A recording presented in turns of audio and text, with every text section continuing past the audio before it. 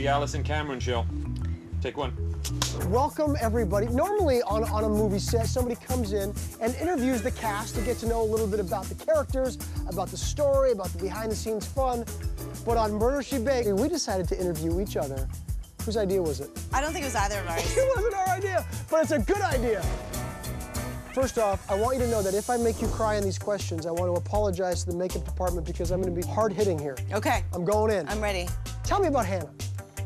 Hannah is a baker, right? And definitely a curious person. Well, she's a bit of a busybody. I mean, let's be honest. So she's really invested in solving these crimes. But isn't it true that most murder victims know their killer? Hannah. Courtney had motive. Hannah. She definitely had opportunity. Hannah. And I know it's weird to think a woman would do something like that, but I'm a woman. You never know what I'm capable of. Stop.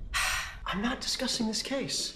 That's a good setup for me to describe Detective Mike Kingston. Wait a second. Are you going to do my job for me? Or do I get to do my part? Can I ask both people's questions? You are already doing this. It's a bad start. I'm sorry. Cameron, Yes. tell me a little bit about Mike. Okay, well, listen, Mike Kingston, he's a detective from Minneapolis, big city police officer, comes to a small town and met a wonderful young woman with a budding relationship, Hannah Swensen.